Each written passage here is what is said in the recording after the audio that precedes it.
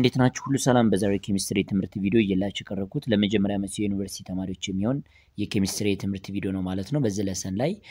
ጀነራል ኬሚስትሪ 1012 ቻፕተር 7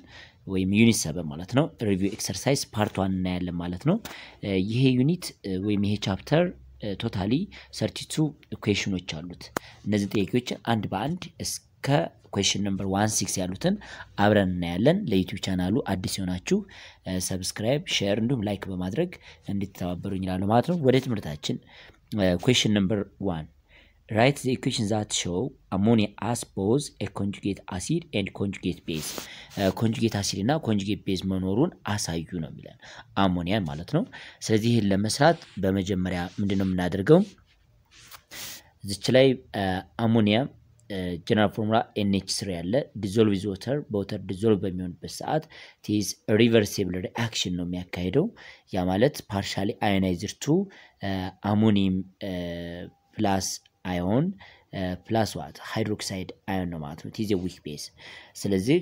እዚች ላይ የምናየው አሞኒያ ቤዝ ለመሆኑ የምናረጋግጠው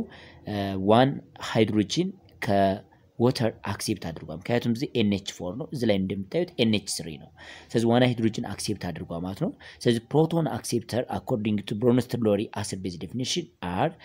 Bronsted-Lowry base ናቸው ስለዚህ ይሄ ቤዝ ከሆነ ደግሞ ችኛይቱ አሲድ ናት and also ይሄኛው እዚህ ላይ የምንመለከተው conjugate acid ይባላል ይሄኛው ደግሞ conjugate base of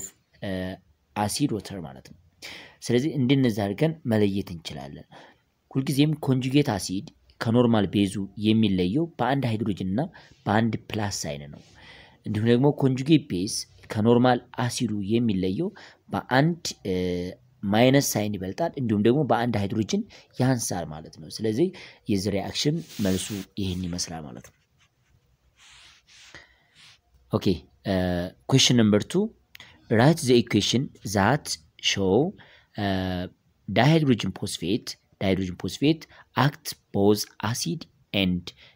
as base እንደ አሲድም እንደ ቤዝም አክት ማድረጉን አረጋግጡ ነው የሚለው ማለት ነው እዚህ ላይ እንደምትመለከቱት ዳይሃይድሮጅን ፎስፌት ሁለት ኤቢሊቲ ያለው አንደኛ ሃይድሮጅንን የመቀበል ባህሪ ያለው ሁለተኛ ካሉት ሃይድሮጅን ሪሊዝ ማድረግ ባህሪ ያለው ማለት ነው ስለዚህ ዳይሃይድሮጅን ፎስፌት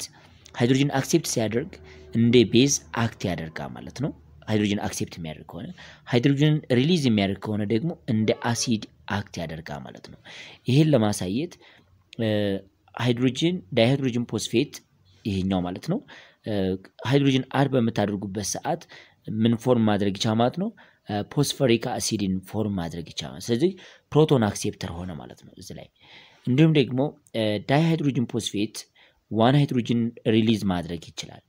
ዋን ሃይድሮጅን ሪሊዝ በሚያደርግበት ጊዜ HPO4 -2 plus what one hydrogen release ያደርጋል ማለት ነው በወተር ስንመለከተው ዳይሃይድሮጅን ፎስፌት dissolve with water በወተር dissolve በሚሆንበት ሰዓት ምን ፎርም ማድረግ ይቻላል ማለት ነው አንደኛ ፎስፎሪክ አሲድ plus what OH- ion መፍጠር ይችላል አክት as what አንድ ሃይድሮጅን አክሴፕት ስላደረገ እንደ ቤዝ አክት አድርጓል ማለት ነው እንደ አሲድ ደግሞ ስንወስደው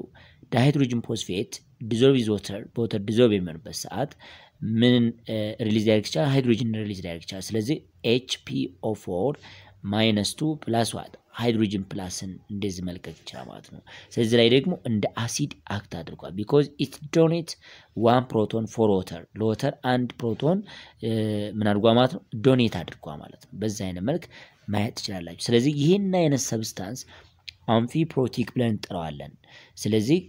a substance that acts as both acid and base እንደ አሲድም እንደ ቤዝም አክት የሚያደርግ ፕሮቶን ዶኔት ማድረግ ፕሮቶን አክሴፕት ማድረግ ካፓሲቲ ያለው ይሄን ለማወቅ ሲፈልጉ አትሊስት 1 ማይነስ መኖር አለበት and also አትሊስት 1 ሃይድሮጅን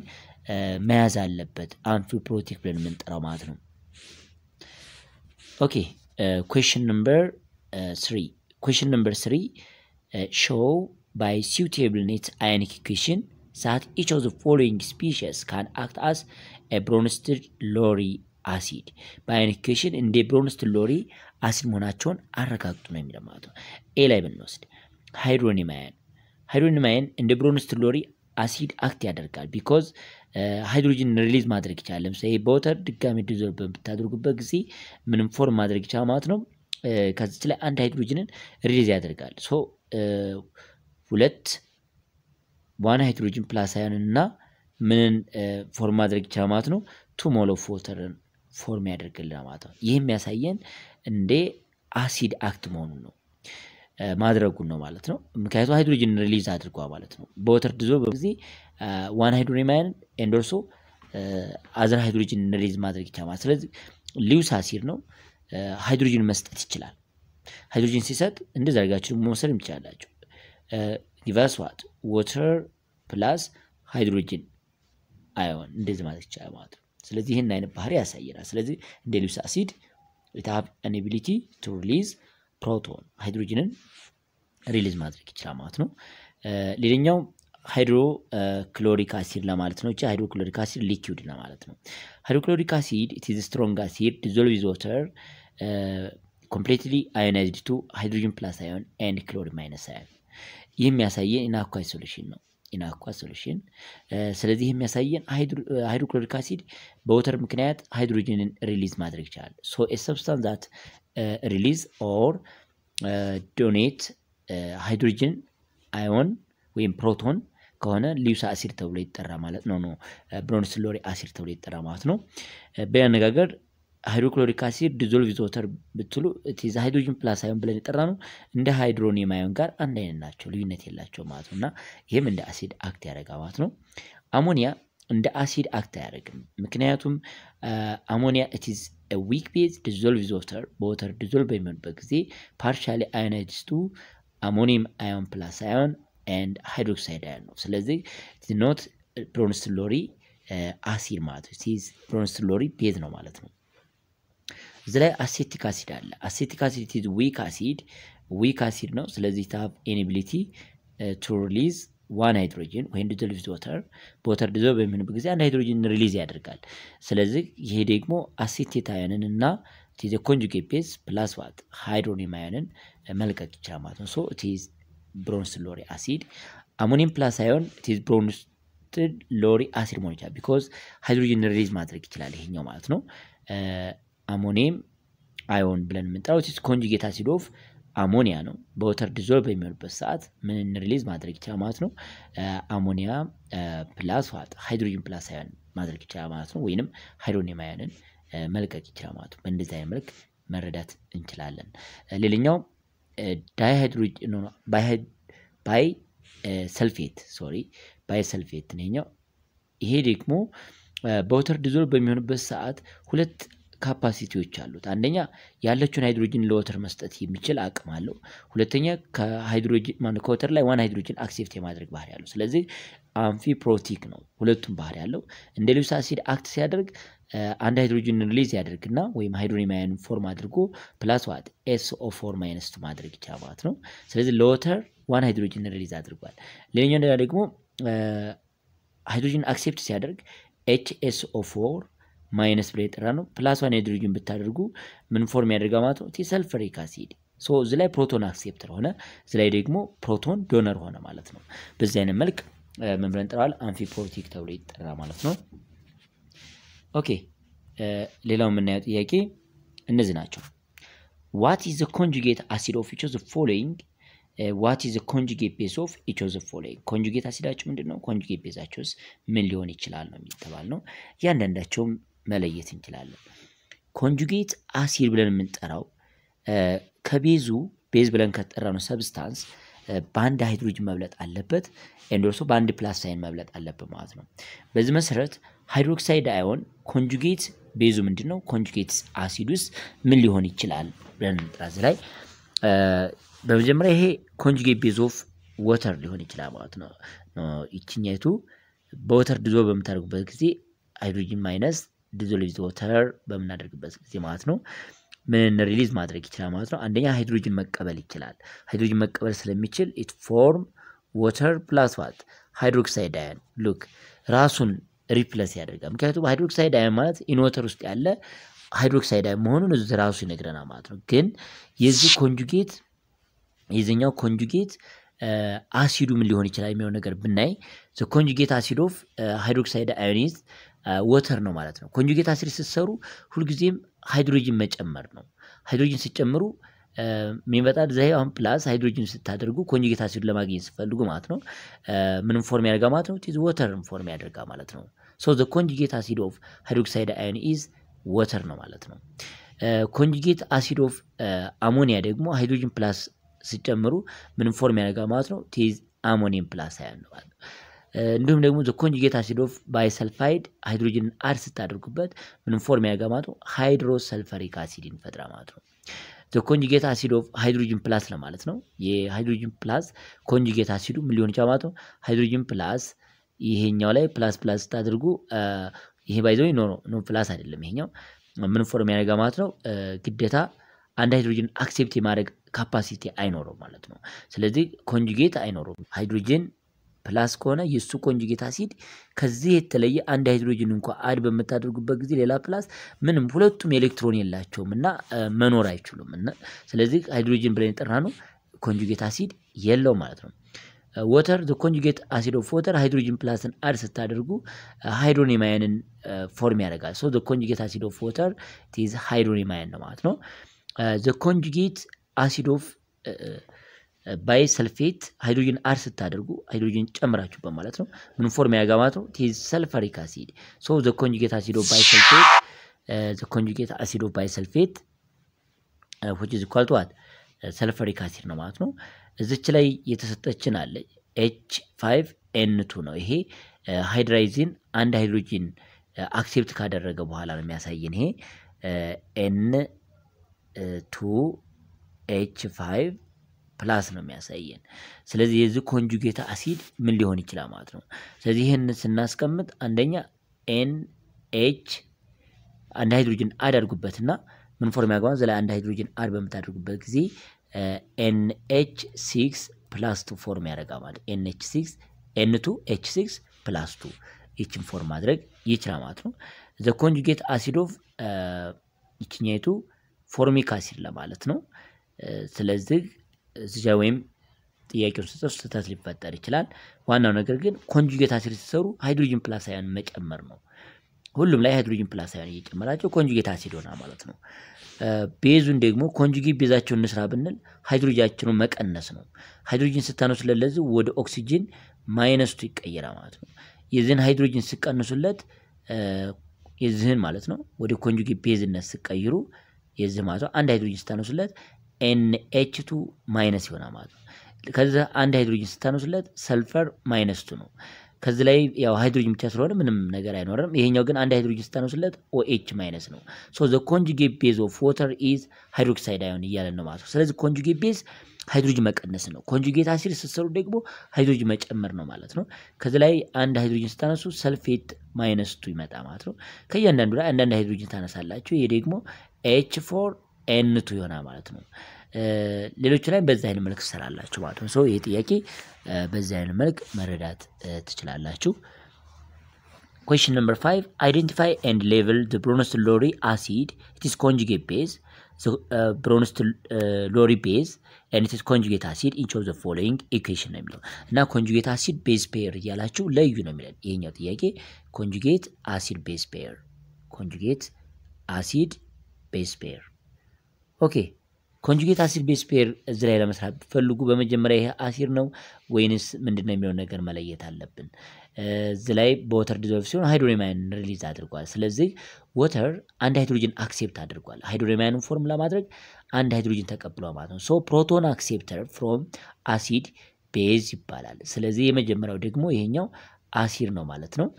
እዚህ ላይ ስመጡ ይሄ ኮንጁጌት ቤዝ ይባላል ማለት ነው። ስለዚህ HNO3 ችኛይቱ HNO3 ለማለት ነው። እቺን ኦን አጥፋት ናይትሪክ አሲድ ለማለት ነው። ናይትሪክ አሲድ it is a conjugate acid of what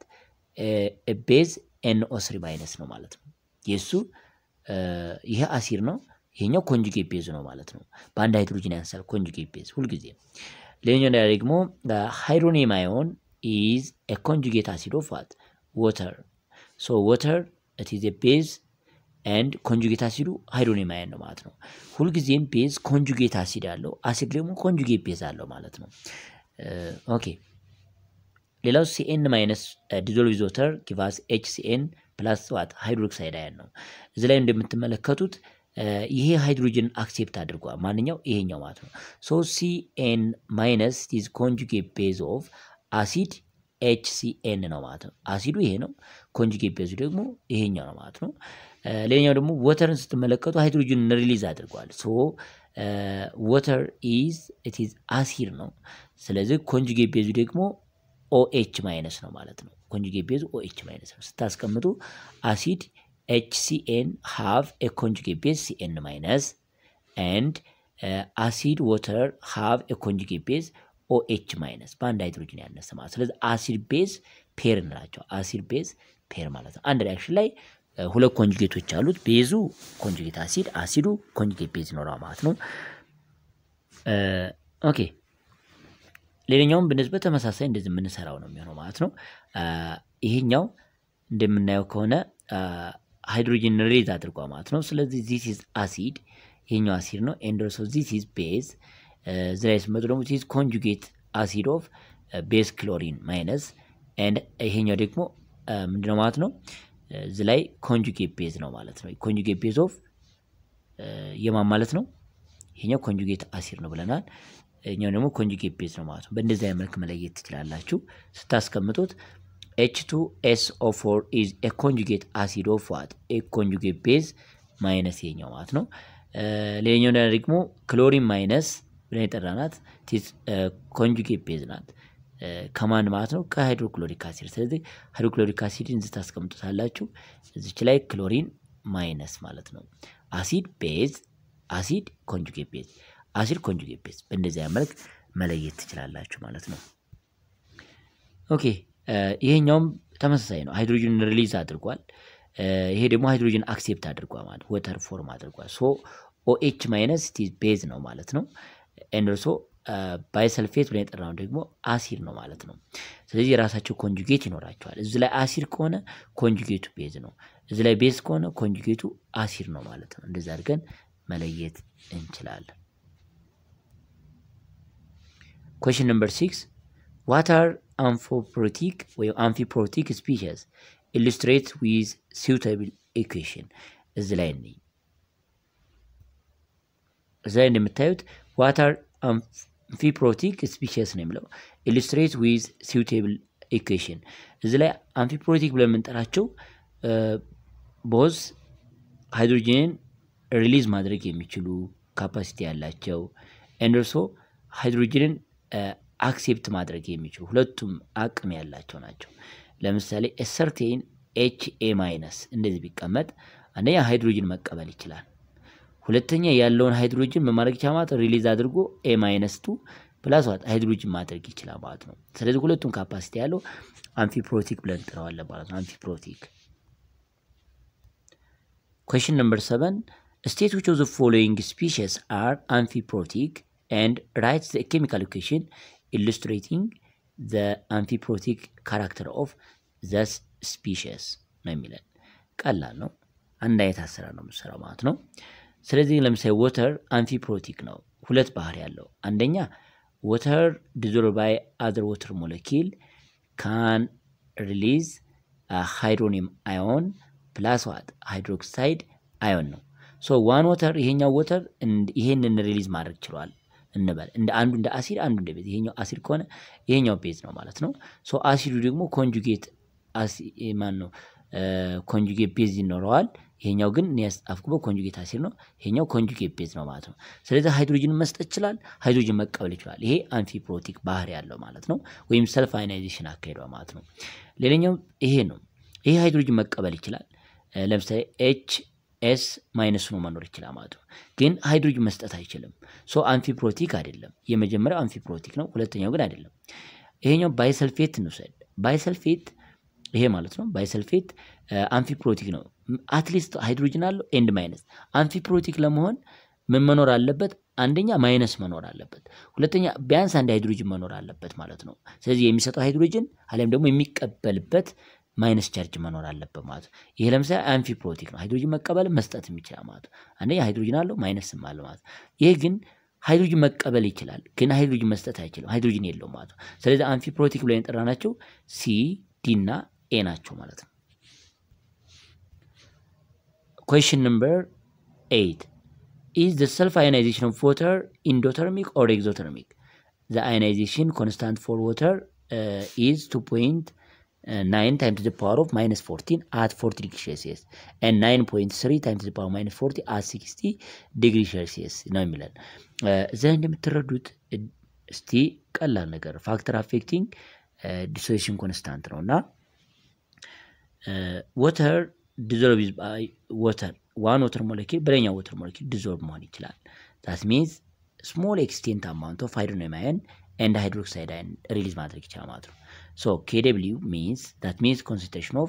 products hydrogen ion times concentration of hydroxide ion ነው ማለት ነው። እዚህ ላይ at 40 degrees Celsius በ40 degrees Celsius 2.9 times to the power of minus 14 ቫልዩ ነው አዮናይዝድ የሆነው ግን at 60 ዲግሪ ደግሞ በ60 ዲግሪ ደግሞ ስንት ነው ያለው ማለት ነው 93 times to the power of minus 14 ነው ሶ ኬው ጨምሯል with increasing temperature ኬ ጨምሯል ስለዚህ self ionization of water is endothermic so heat ይፈልጋል ማለት ነው more ionized እንደሆን heat ይፈልጋል እዚህ ላይ 9.3 ነው እዚህ ላይ ግን 2.9 ነው ያለው ማለት ነው ይሄን በዚህ መረዳት ትችላላችሁ ስለዚህ it is endothermic ሌላው question number 9 calculate the pH of each of the following solution at 25 degrees Celsius for which the substance is ionized completely ነው የሚለን እዚህ ላይ ኔቸራቸው ማየት በቂ ነው ለምሳሌ መጀመሪያ ላይ ያለን 0.2 molar of hydrochloric acid it is strong acid some common strong acid ብለን ከምንጠራቸው ውስጥ hydrochloric acid hydrobromic acid hydroiodic acid nitric acid sulfuric acid ሌላኛው perchloric acid እያልን የምንጠራቸው አሉ አሲዶች አሉ እነዚህ ስድስት አይነት አሲድ ኮመን አሲዶች ናቸውና ስትሮንግ አሲዶች ናቸው ማለት ነው ለምሳሌ hydrochloric acid የተሰጠ ምንድነው ኢኒሺያሊ you have hydrochloric acid 0.2 molar ነው so በwater dissolve በሚሆንበት ጊዜ 100% hydrogen plus ion እና chlorine minus ion ይሰጠናል ማለት ነው that means the concentration of hydrogen plus ion 2 molar ነው ይሄም 0.2 molar ነው ማለት ነው ስለዚህ pH ለመስራት ኔጌቲቭ ሎግ መጠቀም ይኖርብናል ማለት ነው so pH which is equal to negative log of what concentration of hydrogen plus ion ይመጣ ማለት ነው ይሄ ማለት negative log of ስንት ነው ማለት ነው እቺኛቱ 0.2 ትመጣለች that means 1 minus log of 2 ነው log of 2 ማለት ደግሞ 0.3 ነው እስቲ 0.7 ይመጣ ማለት ነው so pHችን 0.7 ነው ማለት ነው ለመጀመሪያ ጥያቄ ለዚህኛውም ተመሳሳይ እንሰራለን ሲ strong base pH 0.7 መጣ ማለት pOH የዚህኛው ግን 1 4 minus pH value ማለት ይችላልላችሁ pOH ለመስራት ስለዚህ pOH value 40 minus 0.7 ማለት ነው ይሄ ማለት 13.3 ማለት ይመጣ ማለት ነው ሌላኛው ይሄኛው ጥያቄ ነው ሶዲየም ሃይድሮክሳይድ is strong base so dissolve with water በwater dissolve በሚሆንበት ጊዜ ምን ሪሊዝ ያደርጋል ማለት ነው ሶዲየም plus ion and what hydroxide ion ነው so initial concentration of sodium hydroxide it is 0.014 molar ነው ይሄኛው 0.014 molar ቺኛው 0.014 molar ነው ማለት ነው so pH ሲሰራ pOH ነው የሚሰሩት በመጀመሪያ pOH is equal to negative log of what the number what 0.014 ስለዚህ 0.014 ይመጣ ማለት ነው ይሄ ማለት 2 minus log of 1.4 እንደማለት ነው ሌላ ነገር የለውም ስለዚህ pHን አገኘን ከዛ pH ለመስራት ሲፈልጉ ደግሞ 14 minus pOH ብላችሁ it is pH value ማለት ትችላላችሁ ማለት ነው ይሄ ሌላኛው ኦኬ ይሄም ተመሳሳይ ነው አሲድ ነው ስትሮንግ አሲድ ነው ኔጌቲቭ ቤት ይገባል ማለት ነው ይሄኛው ደግሞ የሚያሳየን ምክንያቱ ለምንድነው ናይትሪክ አሲድ is the strong acid ነው በwater dissolve በመናደርግበት ጊዜ high concentration ነው ያለው that means hydrogen ion plus what nitrate minus 3 ነው ያለው ማለት ነው ስለዚህ ኢኒሻል ኮንሰንትሬሽን 3 ሞላር ነው ያለው ይሄኛውም ስንት ነው ያለው ማለት ነው 3 ሞላር ነው ለምን ስትሮንግ አሲድ ስለሆነ ይሄም 3 ሞላር ነው ሶ pH ስንሰራ pH is equal to negative log of concentration of hydronium ion or hydrogen plus ion ነው it is negative log of 3 እንላለን it is 0.4 something ነበር ነው ያለው ማለት 0.4 አካባቢ pH ይመጣል pH ደግሞ 14 minus 0.4 ነው it is 13.6 አካባቢ pH ቫልዩ ነው ማለት ነው ይሄ ነው በዚህ አይነት መልክ መስራት ትችላላችሁ ኔጌቲቭ ነው የሚመጣው ባይ ዘ ወይ ኔጌቲቭ 0.4 ምናምን ነው የሚመጣው ኔጌቲቭ ሎግ ኦፍ 3 to ኔጌቲቭ 0.4 ምናምን አካባቢ ነው ሶ ኔጌቲቭ በሚለው አስተካክሉልኝ የዚህኛው ከዛ pH ግን ስንት ይመጣ ማለት ነው ኔጌቲቭ ስለሆነባችሁ 14.4 ነው የሚመጣው ማለት ነው እና greater than 1.4 መሆን ይችላል Okay, question number 10. What are the hydronium and hydroxide ion concentration in a solution whose pH is 6.5? ስለዚህ ይሄ ሶሉሽን pH 6.5 to ቢሰጣችሁ የሃይድሮኒየም አዮን እና የሃይድሮክሳይድ አዮን ኮንሰንትሬሽን ምን ያክል ነው የሚጠየቀው ሶ ይሄን ለመስራት you have pH value pH which is equal to 6.5 ነው so 6.52 ከሆነ pH means it is negative log of concentration of hydrogen plus ion ነው ይሄ ደግሞ ከማጋ እኩል ነው ማለት ነው እዚህ ላይ እንደምታዩት ከኔጌቲቭ log of concentration of hydrogen plus ion ማለት is pH value ማለት ነው ስለዚህ ይሄ ከማጋ እኩል ነው ማለት ነው ከ6.52 ነው both side negative እንጠቀም so negative log of የነበረው log hydrogen plus ion which is equal to ከኔጌቲቭ 6.52 ይመጣ ማለት ነው ይሄ ማለት ቤዙ 10 ስለሆነ concentration of hydrogen plus ion which is equal to 10 the power of minus 6.5 ይመጣ ማለት ነው ይሄ ማለት በነገር concentration of hydrogen plus ion which is equal to ስንት ነው ማለት ይሄ 10 the power of minus 6 times what 10 the power of minus 0.52 ማለት ትችላላችሁ ይሄ እንደ ኮኤፊሺየንት ሳይሆን እንደ ሊዲንግ እንወስደዋለን ማለት እቺኛይቱ ሊዲንግ ሳይሆን እንደ ኤክስፖነንት እንወስደዋለን 10 the power minus 0.2 ማለት rounds to 2 point ስንት አካባቢ ማለት ነው 9 አካባቢ ይመጣላችሁ 2.9 ትመጣለች እቺ ማለት ስለዚህ multiply by what 10 the power of minus 6 ማለት ነው እንደዛ ግን concentration of hydrogen plus ion መስራት ቻልን ማለት ነው ይሄ አንዱ ነው የሃይድሮክሳይድ አዮን መጠን ለማወቅ ከፈለግን ግን concentration of hydroxide ion multiplied by concentration of hydrogen plus ion which is equal to Kw ነው ማለት ነው so concentration of hydrogen plus ion አለን ስለዚህ concentration of hydroxide ion which is equal to Kw divided by what concentration of hydrogen plus ion ይመጣ ማለት ነው ይህ ማለት 1 times to the power of minus 14 divided by ምን ነው ማለት ነው hydrogen plus ion ብለን ጠራ ነው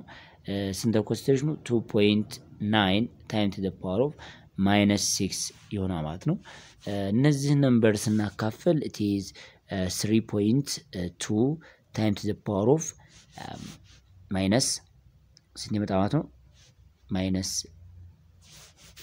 8 ማለት ነው minus 8 minus 8 minus 8 ሳይሆን minus 9 sorry minus 9 እንደዛ አድርገን መስራት እንችላለን ማለት ነው አለቀ okay question number 11 question number 11 the hydronium ion concentration in the sample of rainwater is found to be 1.7 times to the power minus 6 molar at 25 degrees Celsius what is the concentration of hydroxide ion in the rainwater ነው then ስለዚህ ሳምፕሉ hydronium ion concentration ተሰጥቷል የተጠየቅነው ግን hydroxide ion ነው ይሄን ለመስራት አሁን እንዳሳየኋችሁ concentration of hydrogen plus ion times concentration of hydroxide ion always which is equal to Kw ነው ማለት ነው so you have a concentration of hydronium ion it is hydrogen plus ion ማለት ነው it is 1.7 times to the power of minus 6 multiplied by what hydroxide ion which is equal to Kw 1 times to the power of minus 1/4 ነው ይሄ given ነው ስለዚህ እቺ ለማስቀረት over ለ 1.7 times to the power of minus 6 ይሄንንም ለ 1.7 times to the power of minus 6 አካፍላለሁ ማለት ነው so ይሄን ስንጨርስ ምን ይመጣል ማለት ነው concentration of hydroxide ion OH minus which is equal to እቺ ነምበር ማለት ወደ 0.5 አካባቢ ነው የምትመጣው 0.6 እንደ ግማሽ ብታስቡት ስለዚህ ዋንን ለ1.7 አካፍለን ማለት ነው የሚመጣልን ቫልዩ ይሄ ነው ማለት ነው ስለዚህ 0.56 times to the power of minus 8 ይመጣል ይሄን ራዲት 5.6 times to the power of minus 9 አካባቢ ነው ማለት ነው ግን ዋናው ነገር ይሄን ቁጥር ማካፈል ነው ማለት ነው ሳካፍል ልሳሳት ይችላል ዳይሬክት ሮል ተጠቀምኩት ችግር የለውም አሰራሩን ዋናው መያዝ Question number 12. Explain why the neutralization reaction of strong acid and weak base give a weakly acidic solution. እዚህ ላይ ሳልት ላይ በምንወስድበት ጊዜ salt of strong acid and strong base at equivalent ላይ ማለት ነው neutral form ያደርጋል ማለት ነው neutral solution form ያደርጋል salt of strong acid and weak base it is indicate acidic solution no because it is more strong ነኛው salt of weak acid and strong base ከሆነ ደግሞ it is basic solution form ያደርጋል ማለት ነው finally ግን salt of weak acid and weak base ከሆነ ግን maybe acidic ሊሆን ይችላል እንዲሁም basic ሊሆን ይችላል or what neutral ሊሆን ይችላል based on relative value of Ka and Kb ማለት ነው equal value of Ka እና Kb ሲመጣ if Ka which is equal to Kb ከሆነ it is neutral solution form ያጋል ለዊኮች ስታስቡ weak with weak ሲሆን ማለት ነው but Ka greater than Kb ከሆነ ደግሞ የሚፈጠረው ሳልት acidic salt ነው ማለት because acid more strong እንደማለት acidic salt ሌላኛው ደግሞ Ka less than Kb ከሆነ ደግሞ it is basic salt ማለት ነው ናውና ጥያቄያችን strong acid በweak base በሚሆንበት ጊዜ acidic solution ነው የሚፈጥረው ይሄ የሚያሳየን ይሄ strong እስከሆነ ድረስ weak base ጋር አድ በሚሆንበት ጊዜ የስትሮንግን ባህሪ ይዛ ማለት ነው ያ ማለት Ka much greater than Kb of weak base የK of የአሲዱ ከበጣም በብዙ ይበልጣል ለምን ስትሮንግ አሲድ ማለት K ቫልዩ በጣም ላርጅ ነበር ነው እንደውም ኢኩሊብሪየም ፎርም አያደርግም ማለት ነው ኢኩሊብሪየም አይሰሩም ማለት ነው በዚህ መሰረት the concentration of hydrogen plus ion much greater than the concentration of hydroxide ion in the solution ነው የሚሆነው ማለት ነው በሶሉሽናችሁ ውስጥ ይሄ ነገር ይከሰታል ይሄኛው Ka ዋጋቸው ላርጅ ነው የስትሮንግ ብለን የምንጠራቸው ማለት ነው ስለዚህ መልሳችን ይሄ ነው ማለት ነው ሌላኛው question number 13 explain why the neutralization reaction of a weak acid and strong base give weakly basic solution ነው የሚለን ይሄም ተመሳሳይ መልስ ነው ማለት ነው እዚህ ላይ የሚያሳየን concentration of strong base with weak acid ከሆነ ደግሞ እዚህ ላይ basic solution ነው የሚሰራው ነው የሚለን strong base with what weak acid ስለዚህ ይሄን ስንሰራ concentration of hydroxide ion is much greater than the concentration of hydrogen plus ion ነው ሶሉሽናችሁ ውስጥ የሚገኘው is more basic የጠንካራውን ባህሪ ይዛ ማለት ነው እና መልሱ የነገርኳችሁ ነው ማለት ነው question number 14 explain why the ionization constant Ka for sulfuric acid is larger than the ionization constant for what hydrogen or sulfurous acid ነው የሚለን ስለዚህ ይሄ የሆነበት ምክንያት ለምንድነው sulfuric acid it is a strong acid dissolved with water can release hydrogen plus ion and what HSO4 minus ነው ይሄንን ሪሊዝ ያደርጋል ይሄን በሚያደርግበት ጊዜ Ka of sulfuric acid የዚህኛው Ka